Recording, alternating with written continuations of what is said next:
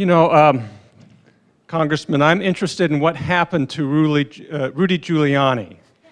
And some people say that he didn't campaign when he should have, but I think it has something to do with the debate that you challenged him to on 9/11 and he failed to respond to. And I'm wondering if you can comment on that. Well, I don't know. That might have had a little bit to do with it. I don't think that was it. I think he just didn't have the votes. But, you know, he was rather challenging in one of the debates, and that was one of those moments of ridicule that took me a few minutes. It took me about 5 minutes later, and I remember my staff came up and said, "You're winning the post-debate polls," so it didn't turn out so bad. But, you know, and I talk about the mayor on occasion. I said, you know, he was a front runner. What, for 6 months?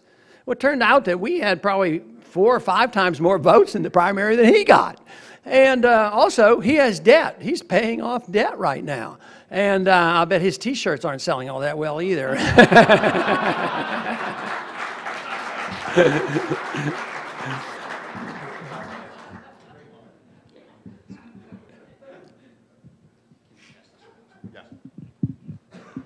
Yes, you mentioned the word change, and when I bought your book, I mean, that was the question I have. I mean, we've been hearing change from Obama. If you could confront Mr. Obama tomorrow, how would you pin him down when he uses that word change? Well, I probably wouldn't do it directly as much as I would go to his supporter if I was addressing supporters or the audience. That change means nothing. It's just a word, and it's a cliche. And just to repeat it has no meaning. You have to say, what are you going to change? And I would argue, you offer no change. You have the same foreign policy. You want more troops in Afghanistan. You're not talking about only going to war with a declaration. You don't want to deal with the monetary, financial crisis in this country. You want to keep, you know, the system together for the benefit of the banks and the big corporations and the politicians, you know, that argument. And what kind of change do you have on social policy? Do you care about sick people using marijuana? I mean, have you come out for that? You know, and I would just hit him hard on the fact that he doesn't want change. He wants the status quo. And just saying it means nothing, but he has a lot of supporters. And the one time I was asked to comment about him, I actually tried to be, you know, fairly soft on him, but concluded that we have a lot of differences. But I tried to acknowledge that his supporters and my supporters have a lot of overlap, and they do. So in declaring what I just said, I think it has to be done in somewhat of a diplomatic manner, and then to appeal to reason and say, look, if you want change, what you need is somebody that's going to make sure you're never going to have a draft and that we're going to bring our troops home, we're going to balance the budget, we're going to have sound money. He never talks about any of that. Maybe you could convert him. Well, no, he probably doesn't have real solid beliefs. He will be converted when we convert his young people. That's what will convert. The politicians in Washington don't have much philosophy, probably never will, but that's all right. That's why we have a chance by converting people's hearts and minds, and that's where we've made our progress. Hey, Dr. Paul. I was wondering if you could comment on your reception internationally, especially in the Arabic world. A little closer and a lot. Oh, sorry. I was wondering if you could comment on your reception internationally, especially in the Arabic world. Especially where? In the Arab world. Arab? Yeah. Well, probably there may be some people who are on the internet more than I am. Might even have better, more positive answers. All I think is it's been very good. And indirectly, I know it's pretty good because I guess there were a lot of groups around the world. I had an invitation just recently of a group that wanted me to do a tour of Eastern Europe. And because there was a group of meetup groups, and would you come and make 6 or 7 stops in Eastern Europe? I mean, what's going on? You know? And in the middle, no, I guess right before this campaign started, you know, I don't travel much. Because one thing is I don't do junkets, and I don't like airplanes for 15 hours either. But when I had the invitation to go over to Prague to celebrate the translation of Human Action into check. And, you know, I went there, and of course, Klaus, the president there, was on the podium as well.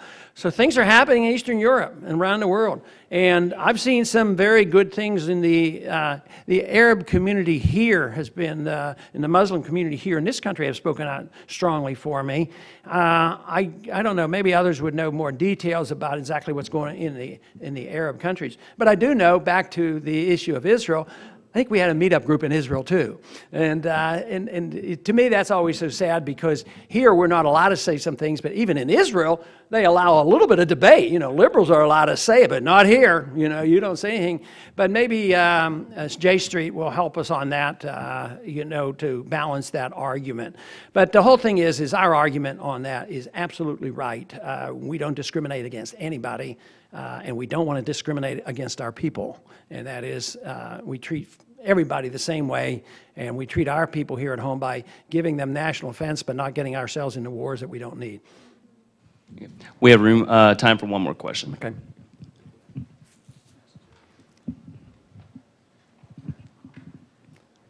Dr. Paul, just a very simple question. How do we get 535 Dr. Pauls in Congress? Well, you're not going to. You know what would make me ecstatic is if we had 3 or 4. But we could really have an impact. Just like I told you about the time that I took the 20 minutes and I was alert to what was happening in the Iraqi Liberation Act. But if we had 3 or 4 of us, we could sit down there on days of suspensions and all the junk that they bring up that they don't fully debate. And then I get over there and I look at it, and, you know, it's always sounding good, but the last line says, well, if you don't do what we tell you, we're going to bomb you, you know, that kind of stuff. So, no, I think to get more people in Congress, I mean, I think the time is right for more people running. And this is one outcome that was never planned, never thought of. The precinct organizations are blooming and growing. The meetup groups are there, and they're deciding who they're going to support. And I think that's going to continue. Whether it will get you a bunch this year, I don't know. But I think we're a lot further along now than we have been a long time.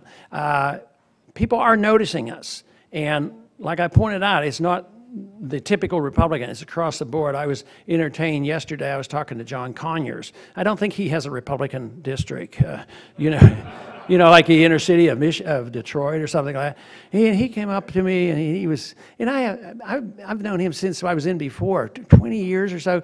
We probably haven't said anything. He probably didn't know my name before a year ago. But he comes up and has been talking to me. He came over and he was chatting with me. He says, Ron, he says, I don't know what's going on. You have more darn signs in my district than anybody.